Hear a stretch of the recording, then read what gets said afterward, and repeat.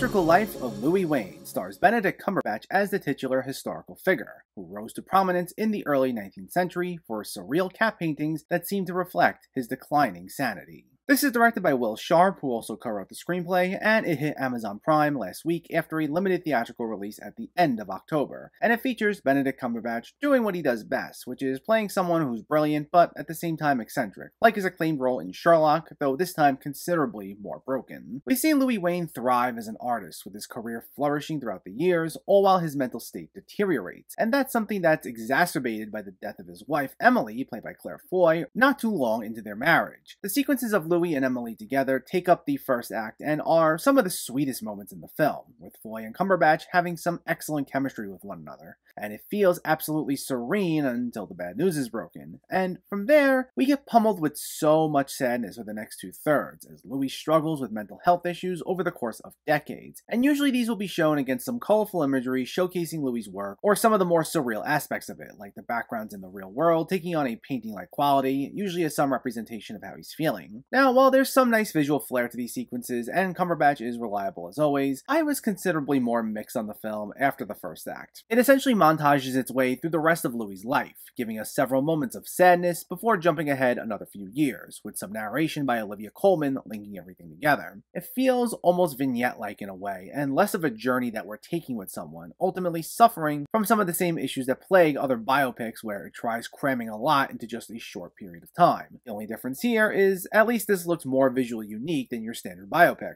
And it makes The Electrical Life of Louis Wain an okay enough time. It doesn't have quite as much to say on its subject as I would have liked, instead feeling like a series of vignettes highlighting Louis' deteriorating state, but it does have enough moments that work, especially a strong first act, and it does have some solid performances from Benedict Cumberbatch and Claire Foy, who make this worth at least a one-time watch. The Electrical Life of Louis Wain gets a 6 out of 10. So, let me know, did you see The Electrical Life of Louis Wain, or are you planning to see it, and what were your thoughts? Was this one of your favorite biopics of the year? Was it one of your favorite Benedict Cumberbatch movies? Let me know in the comments below so we can discuss. Also, if you enjoyed this video, please like it and share it, and for more movie reviews and film discussion, please make sure to hit that subscribe button to stay updated. Thanks for watching everyone, and keep having fun with film.